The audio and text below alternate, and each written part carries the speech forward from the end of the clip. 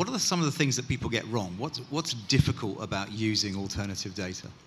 Well, there's probably a million mistakes that you can make with the use of alternative data, and I think we should know because we focus on alternative data so much that we've probably made more than our fair share of them. So I can't talk about all of the difficulties and mistakes, but I can give you a common one that I see people make all the time, especially people that are new to alternative data, which is basically relying too much or exclusively on historical correlations and statistical analysis methods in order to make their projections. And there's a couple of reasons for why that's really problematic with alternative data, unlike with some other market data sources that quants use effectively and successfully. It's that, one, usually there's very little history in an alternative data set, especially a relatively new one, and even fewer correlatable data points because a lot of these things only correlate to something on a quarterly basis. And what that means is if you're using exclusively statistical mathematical methods, you are very often vastly underestimating or overestimating the precision of the data set that you're using and how prone it is to large breakdowns. And the second biggest problem with relying on math exclusively is that if you're not investing the time to understand the fundamental link between the data set and the KPI that you're trying to track with it, you will get things massively wrong when the underlying correlations between the data and the KPI change. And that happens all the time. A really good example of this is, once again, COVID and a number of different transactional data sources, because those of us that work with data know that all data sets have biases, right? None of them are perfect. And the simplest types of biases that happen all the time in panels are regional, demographic, and sales channel biases. Well, it turned out that COVID was the perfect storm of throwing all three of those factors up into the air in unprecedented ways, right? So you had rolling shutdowns of the economy, which made regional trends very different. You had fiscal stimulus, which disproportionately benefited lower demographics on a relative basis. And then, of course, you had a massive shift away from brick and mortar towards e-commerce, which threw a lot of channel correlations up into the air.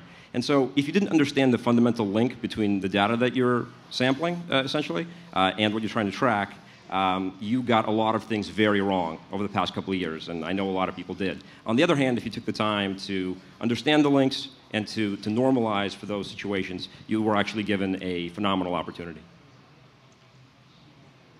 Anyone else like to add to that, things that they see as the challenges and what people get wrong? Looking at you here, Tony. I mean, I've made more than my share of mistakes. I mean, one thing, certainly on the discretionary side, which is a little bit mitigated by a more systematic strategy, is unstructured, large amounts of alternative data is incredibly rich. But one pitfall of discretionary investing is what we call confirmation bias. And you've got an investment thesis, and you could be prone to find within the data what you're looking for, which is great if you're in the consulting business, but not so good if you're in the investing business.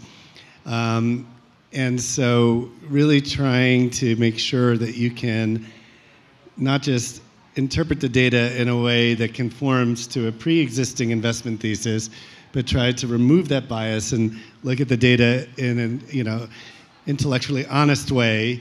And if you can do that, then maybe it can challenge your conviction, and you might decide not to invest in something because you had it wrong, which is difficult for some of us to admit, right? So I do think that's one of the ways that people can go astray with alt data.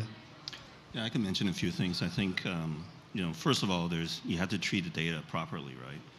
If you're not really, fluent at using alternative data, I mean, or just data in general, there are a couple of pitfalls, such as look at bias, point in time bias, right? Survivorship bias. All the data looked great, but you know what? The data set has removed all the company that went out of business already, right? So these are huge issues. Another issue is that, I mean, alternative data or traditional data is just data, right? And data is, when it comes to the power of predicting whether a security will go up or down, I mean, there are multiple things that derives why a security will go up or down. Data just tells you from a very small angle. It's like you're looking at an elephant through a keyhole, right? Even if you have a perfect view of that through that keyhole and say, okay, this stock will go up. You know what? Maybe the Fed, come out with some surprisingly hawkish statement that's not factored into it, right?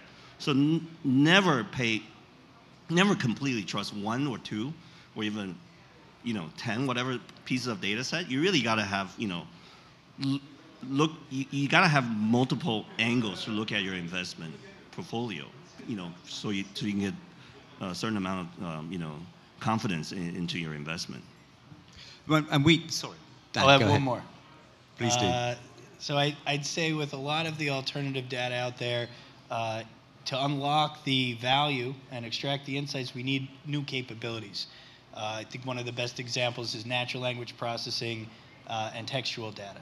And so it's not just the data that's new, it's also the capability that's new. Oftentimes that capability is still being developed and might not necessarily be at its best quite yet.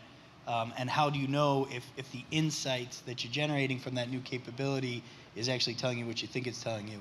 That's a big challenge.